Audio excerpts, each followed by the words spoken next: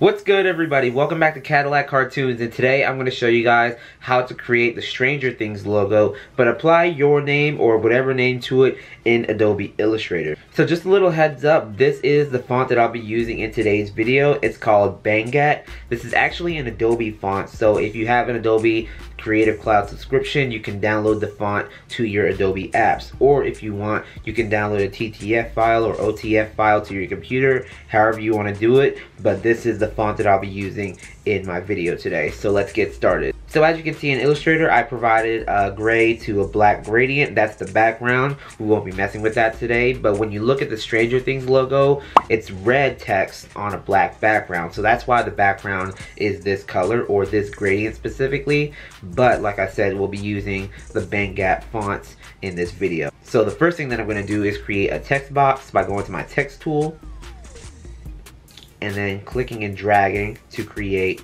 a text box.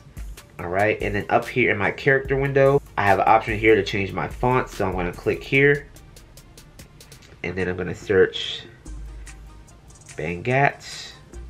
I'm going to use the bold variation of this font. Now after selecting that font, I can go back to my text box and I'm going to use all caps and type in my screen name, Cadillac and Cartoonz, and I'm going to highlight all that text. So I'm going to use the keyboard shortcut Command A to select all of them. Alright, and then I'm going to go to my color option over here in the corner and I'm going to select just the basic red color. Alright, and then going back to my character window, I'm going to make that text very big, like so. I'll make that a little bigger. There we go. I'm going to make sure this is all aligned to the center. And there we go. So now we should have our text with the Stranger Things font. But before we continue, let's look back at the Stranger Things logo real quick. So as you can see, the letter S and the letter R, the first and last letters of the word stranger, those two letters are bigger than the other text. So now what I'm going to do is take the first and last letter of this first word, which is Cadillac. They're both letter C's. I'm going to take those and I'm going to resize those, so that way they're a little bit bigger than these letters that are in between the two, right? I can do that by using my touch type tool. So I'm going to click on my text box and then I'm going to go over here to my text tool. I'm going to click and hold on that, and then I should have the touch type tool. Or if for some reason that's not showing up on Illustrator, you can use the keyboard shortcut Shift and the letter T. Or if you prefer to have the tool right here where these other tools are, I'm going to show you how to get it real quick. So on your tools panel, if you go all the way to the bottom where these three dots are, there should be a lot of other Illustrator tools right here. And if we go over here to where it says type, the touch type tool would look like this, like the letter T with like a little transform box surrounding it. So that's the touch type tool. You can click and drag that to where your type tool is to nest it with that, and that way the touch type tool will appear right here. So I'm going to click on that. Let me get out of here real quick. And what we're going to do with this touch type tool is take these two letter C's and the word Cadillac, and I'm going to scale those up a little bit, so that way they're a little bit bigger than these letters that are in between these two letter C's. Now with my touch type tool, I'm going to click on this letter C here. Alright, and then I'm going to click on this transform point that's at the upper right hand corner. I'm going to hold the Shift key, and what I'm going to do is scale that up. Like so. And then with this transform tool still selected, I'm now going to shift this C, shift the baseline of it actually, so that way it still touches the top of this text box here. But what if I want to apply those same exact settings to this other letter C that's all the way over here, right?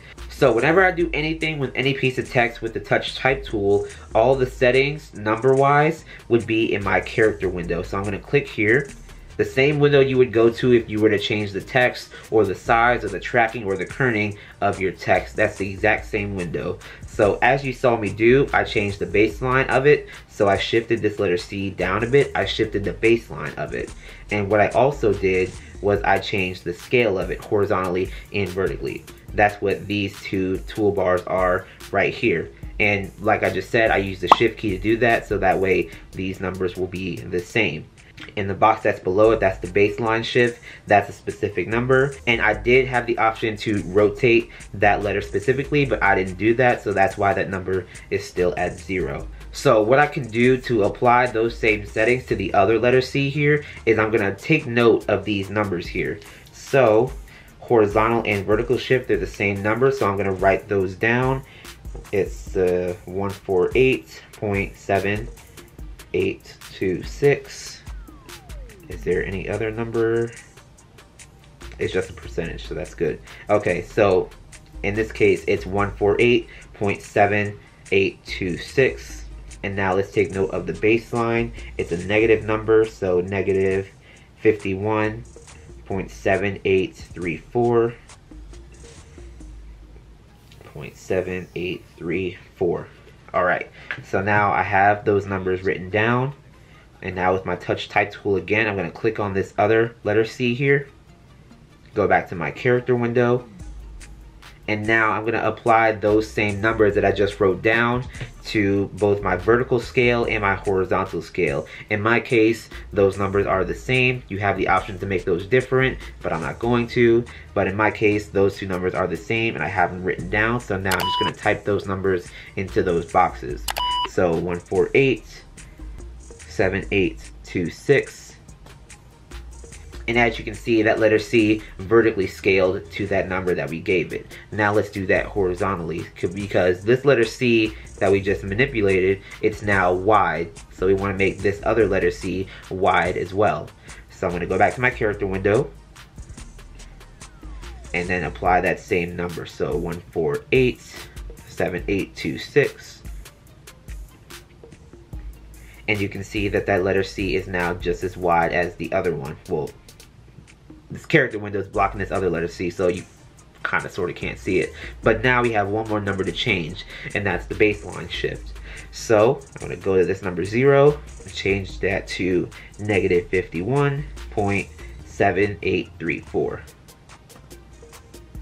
Alright, so after applying those same settings to this other letter C, I'm now going to make this text box a little bit bigger with my selection tool. And now you can see that it's looking a little bit like the Stranger Things logo, right? So now what I'm going to do is take the text that's underneath it, that's on a separate line, which is Cartoonz, and what I'm going to do is change the size of this text so that way it's directly under the letters that are in between our two letter C's here. So I'm going to highlight the word Cartoonz, go back to character, and simply change the size of it like so. And then if you need to, you can shift the baseline. So we can move that up if we want, or move it back down. So in my case, I'm going to move that up. Like so. And now this is looking a lot like the Stranger Things logo. But now if you take a look back at the Stranger Things logo, you can see that we have lines that go along the top of these letters and a couple lines that are underneath the letter C. It's kind of like an underline, you know? So we can easily do that with our rectangle tool. So let's go to our shape tool over here. Rectangle tool is already selected. So what I'm going to do now is create a skinny rectangle. Like so. And then I'm going to shift that down a bit. Okay, and now what I'm going to do is make another rectangle that's underneath this letter C and underneath this letter C. So what I'm going to do is hold the Option key or Alt if you're on a Windows key. Hold the Shift key to keep it aligned.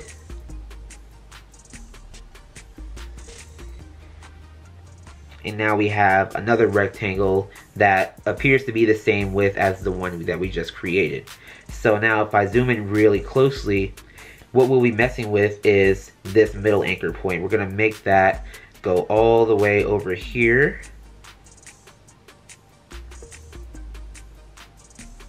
So that way it's underneath the letter C specifically, the big letter C that we made. Like so. And now we're going to duplicate this specific rectangle so we won't have to duplicate this one and resize it again, you know? Alright, so I'm going to click on this newly made rectangle, hold the Option or Alt key if you're on a Windows again, hold the Shift key to keep it aligned,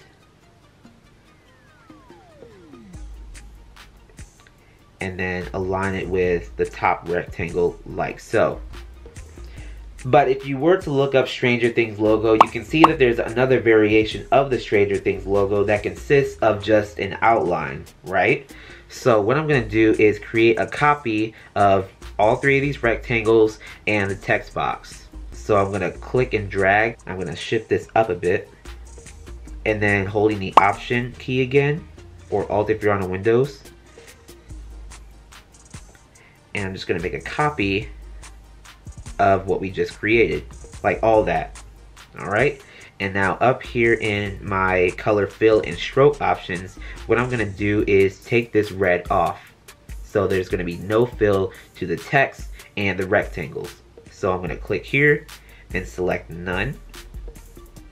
Alright, and as you can see, we have absolutely nothing. It's as if nothing was duplicated, but everything just has a no fill and no stroke, so it's pretty much invisible for now, but we have to add a stroke to everything.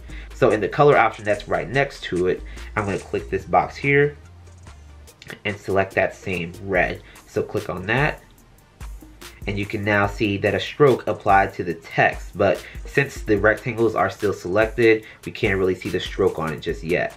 But we can also adjust the stroke weight of all this text and the rectangles.